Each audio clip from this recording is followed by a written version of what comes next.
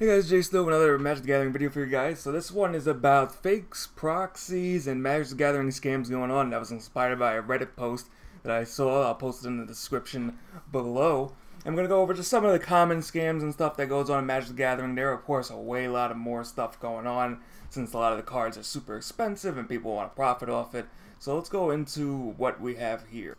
So, probably one of the most scariest examples is a video I found on a Reddit site for selling proxies and basically bootleg. I think it's called Bootleg MTG, and they were showing off, posted just like a day or two ago, double master foil box toppers with the holo stamp, and some people don't know that the holo stamp can be faked. It's usually not well at all, but you can put a holo stamp on the fakes now, and you can easily tell by using a loop and then looking at a real card and then looking at the fake of the differences. But otherwise, most players, throw this in a sleeve, you won't even know. And then another thing is Double Masters just came out last month, so they're already starting to, print out all the expensive cards, etc.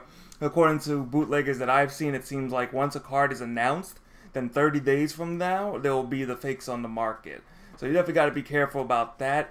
And while, expensive cards, you always want to look to check if it's authentic, but then they even do even lower price cards, which is actually the main issue I have with a lot of these proxy things. So for example, right here we have a Magic 21 Fiery Emancipation, oh god, I can't say that word, Emancipation, I can't say the word for some reason.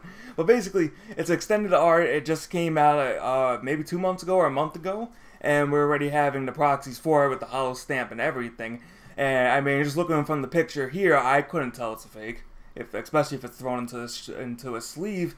And this card, before it spiked a little bit, was only worth around 10-ish bucks. So you would think, oh, proxiers, they need to sell, Mox emeralds or diamonds and black lotuses. But no, most of the money for people who sell fake cards is mainly in $10-ish modern staples.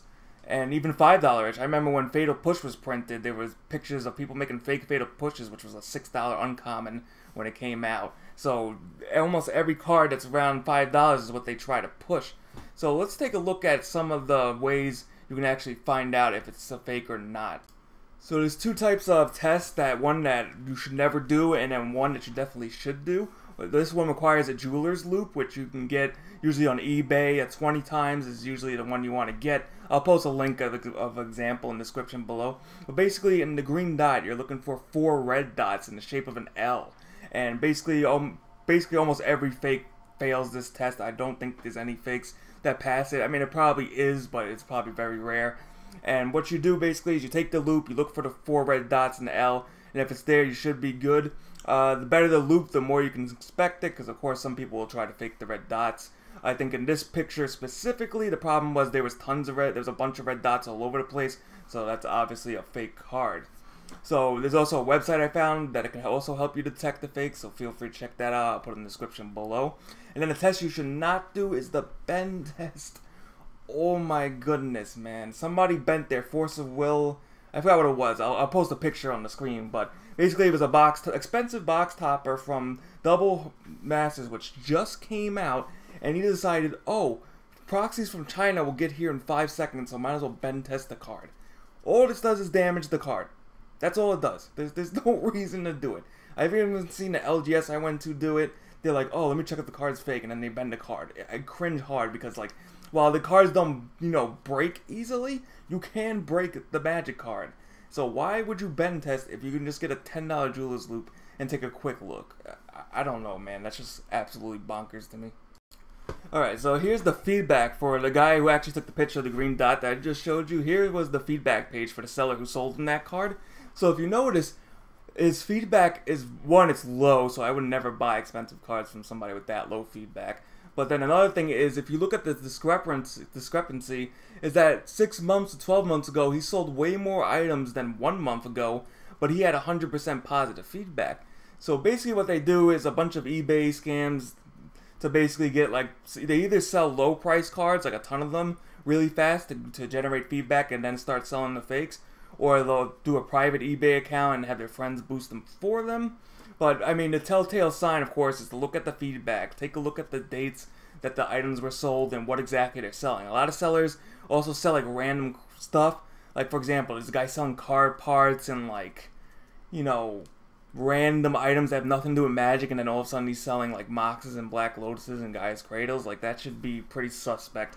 So always take a look at the feedback, but there are other ways that it could happen. And then if you look at the feedback too, the 17 from this month were all positive, and only one person who left the positive feedback went to re-look at the card and realized it was fake.